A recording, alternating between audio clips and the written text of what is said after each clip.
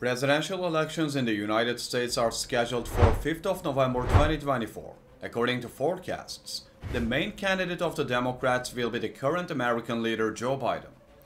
In addition to Donald Trump, former U.S. Ambassador to the UN Nikki Haley also joined the Republican race. But Nikki Haley announced her withdrawal from the race in early March. In a hypothetical rematch in recent weeks, polls showed Trump leading Biden by 5 points.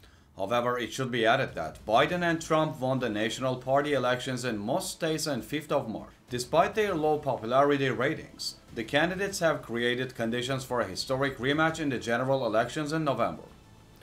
Who do you think will win the US presidential elections on 5th of November 2024? According to the results of opinion polls, President Joe Biden outpaced his future election rival former President Donald Trump for the first time since August last year. According to the data updated as of 21st of March, Biden, representing the Democratic Party, is 1 percentage point ahead of Trump.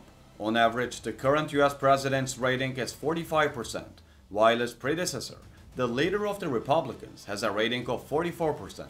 The lowest and highest levels in the polls for Biden and Trump are 40-50% and 39-49% respectively.